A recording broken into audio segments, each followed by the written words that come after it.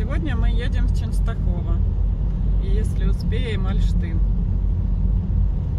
Ченстохова знаменита своим монастырем Ясной Горе. Это центр польского паломничества. Святыня. Как выезжали, было солнышко. Чуть-чуть проехали и уже все. Зимний пасмурный день. Андрей, с чем у тебя ассоциируется Ченстохова? С горами. Какими? В Ченстохове находится Краковско-Ченстоховская возвышенность, где расположена сеть замков. Я забыла, как они называются. Юра. Ну, Юра, да. Гора Юра. Орлиные гнезда. Ну, орлиные гнезда, да? А мы были в каком замке, Настя, не помнишь? Возле Ченстохова. Бабалица. Еще Мировский, да? Замок в Мирове, по-моему, называется. Первый раз мы туда осенью попали, было очень красиво. Скалы, замок.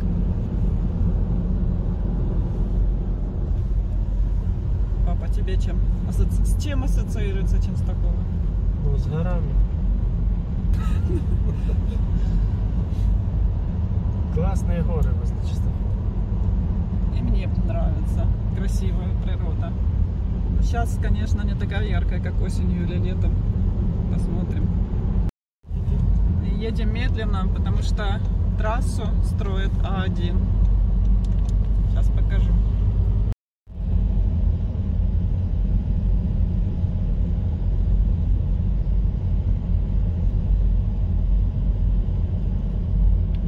К тому же контроль скорости, поэтому едем как черепаха.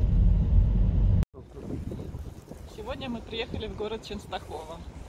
Это не первая наша поездка сюда, но мы ни разу не просматривали самые главные достопримечательности.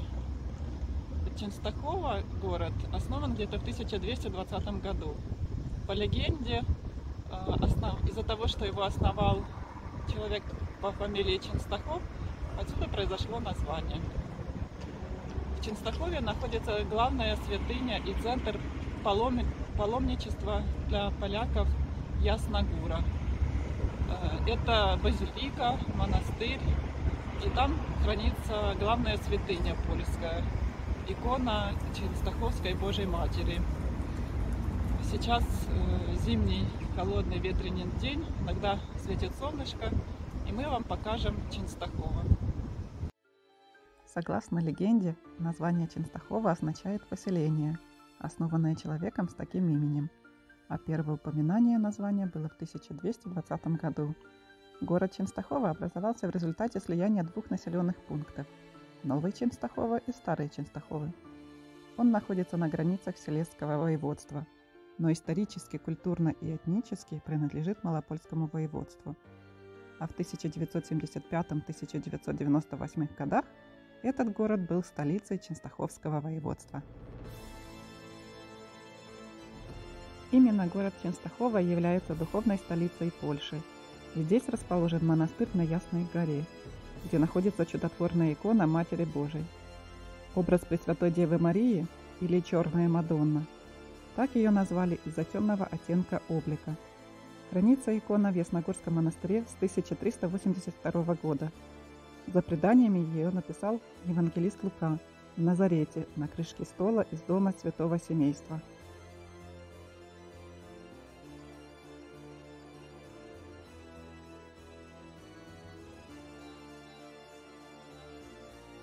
Сам монастырь заложен в 1382 году монахами-паулинами. Их пригласил из Венгрии польский князь Владислав. Князь, вероятно, и доставил в Ченстохову образ Богоматери. Сейчас мы находимся на Ясной Горе, центр польского паломничества. По легенде, в 1382 году князь привозил изображение Богородицы с младенцем из Бельца в поле, но по дороге остановился в Ченстохове. Лошади не хотели дальше идти. Признав это знаком Бога, князь оставил икону в местном монастыре. В 1430 году на святыню напала группа профессиональных преступников. Они украли с иконы золото и драгоценности. Также монастырь выдержал несколько осад, среди которых и знаменитая 40-дневная осада шведами в 1655 году.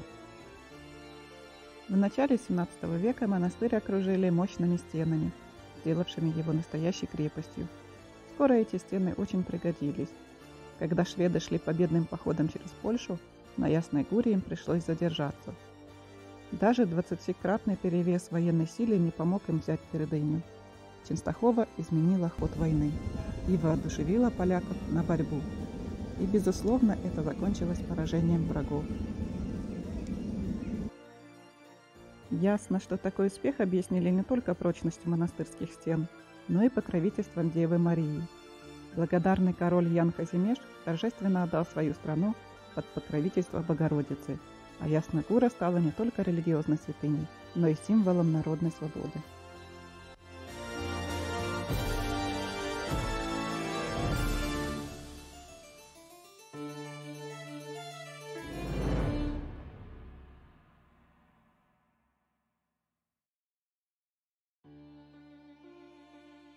После начала Второй мировой войны немцы вошли в город 3 сентября 1939 года и уже на следующий день совершили убийство, вошедшее в историю как кровавый понедельник.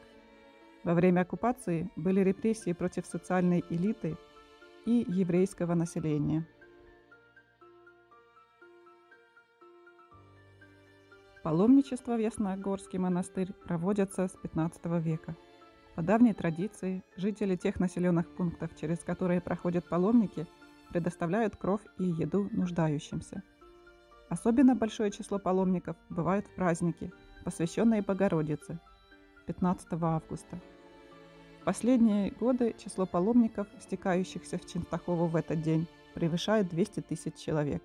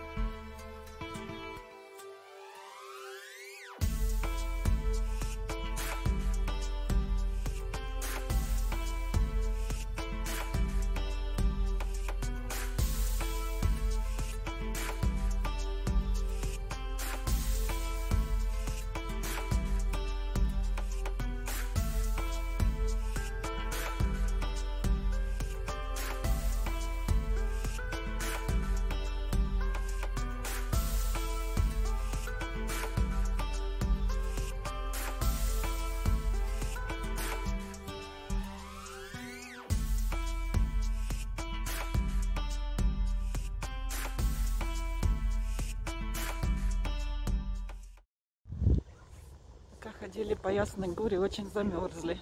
Сегодня такой ветер и мороз.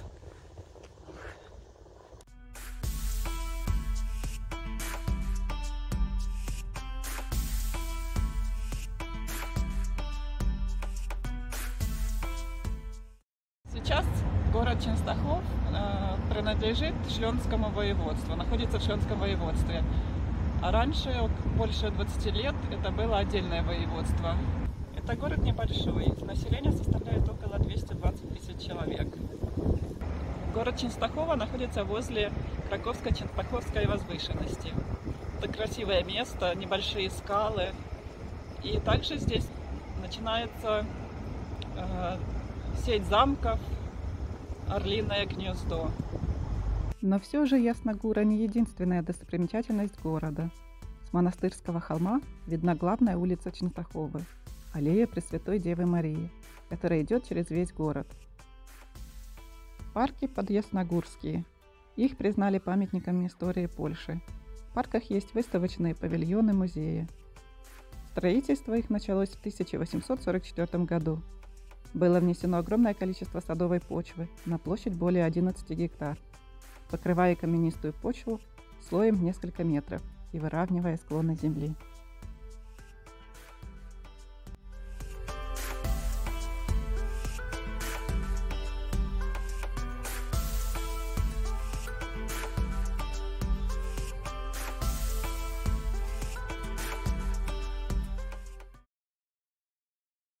Мы замерзли. Настя отогрелась чуть-чуть. А ты, Андрей, шапку не хочешь снять? Не? Холодно.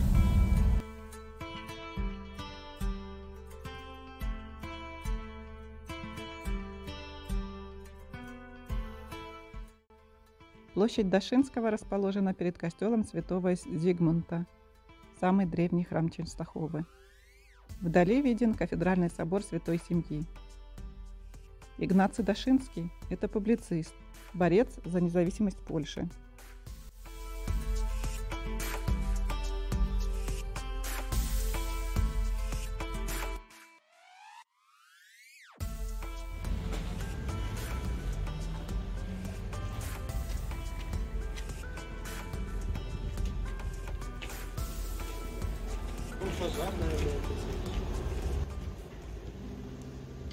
Возле Ченстоховской филармонии находится уникальный двигающийся памятник Луи Армстронгу. Да, шевелится. Точно танцует. Класс. Церемония открытия проходила во время международного традиционного джазового фестиваля Hot Jazz Spring в 2015 году. Очень креативный памятник.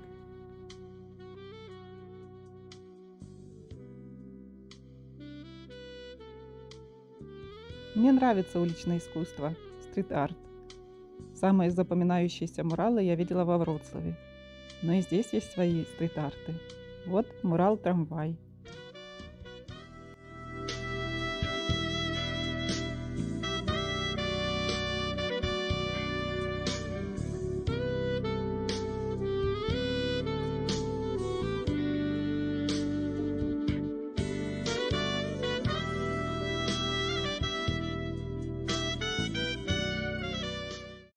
В октябре 1872 года на площади осветили церковь Кирилла и Мефодия в византийском стиле, а сейчас это костел святого Якуба.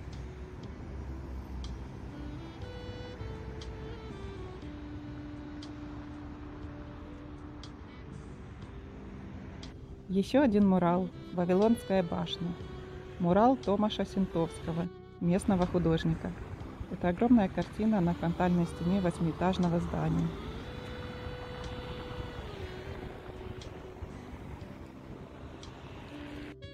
Площадь Беганского, главная площадь Ченстоховы, расположенная в центре города. Названа в честь Владислава Беганского, ченстоховянина, врача и филантропа. Первоначально площадь называлась «Рынок Святого Якуба».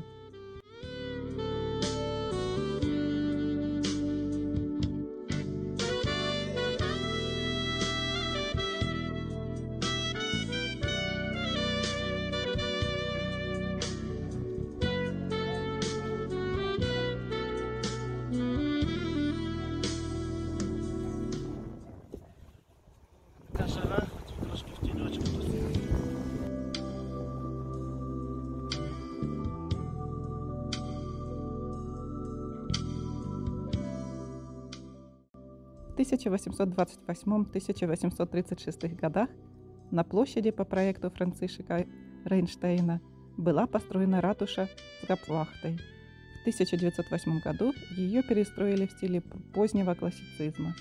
Сейчас здание передано под Ченстоховский музей. Памятник маршалу Юзефу Пилсудскому.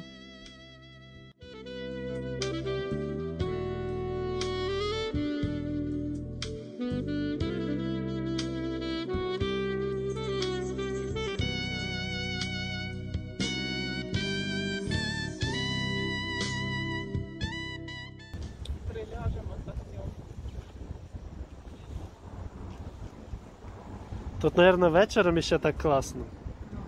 Бо фонарики такі. І ще коли листя, наверное, на деревах, ще лучше. Главное не примерзнуть.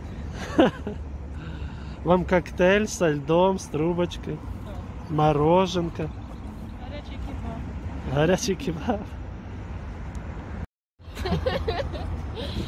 Андрей родився в Орлиновому гнізді.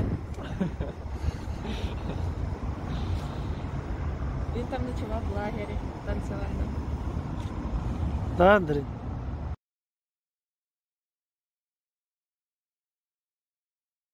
Находится Краковская Ченстоховская возвышенность, где расположена сеть замков, которые охраняли древнюю Польшу. И эта возвышенность интересна для скалолазания. Если будете рядом с Ченстоховой, обязательно заезжайте на эту возвышенность к замку Миров. Там очень красивые скалы. Нам очень понравилось. Мне нравится. Но перед этим было холодно и дул холодный ветер. Вот. Проголодалась? Очень. Пап, мы проголодались. Что ты нам скажешь? Ну, делаем заказы и идем. Ура! Ура, Настя, а ты что стоишь?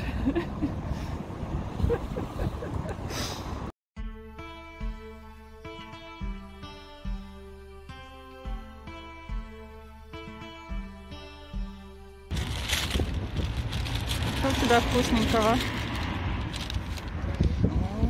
С чем? С розой и малиной. С розой? Да. Класс. Перекус. Что у тебя? Пончик. Це, Польський наверно, з пончик? малиною. Один з малиною, а другий з розою. Угу. А ну пробуй.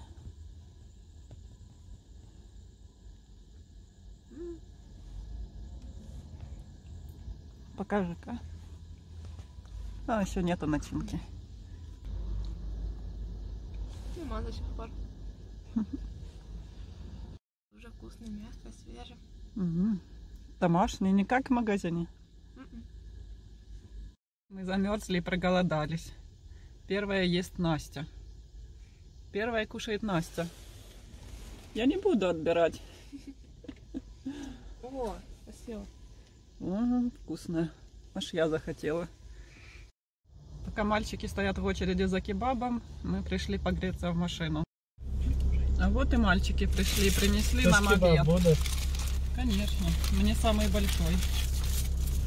Ага. О, класс. Даже більше, ніж у мене. Такое невозможно. Андрей, ты счастлив? Да, конечно. Счастье среди нас. Андрюха скоро буде щаслива, а я вже щаслива. Да, на 7-м небе. А вот и обед. Такой маленький. Андрей уже топчет. Вкусно? Да. Як не піца, так кебаб.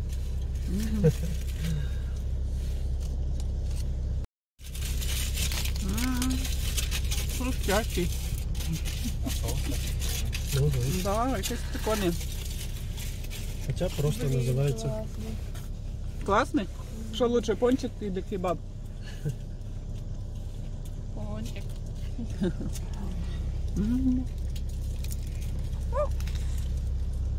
Це, наверное, самая лучшая фирма кебабская. Захир. Пап, ну как тебе Захир? А де ми ще купляли? Жилхатой. Не, в кельцах. А, кельца, да. Класс, вкусняшка. Покажи. Как оливьешка выглядит внутри.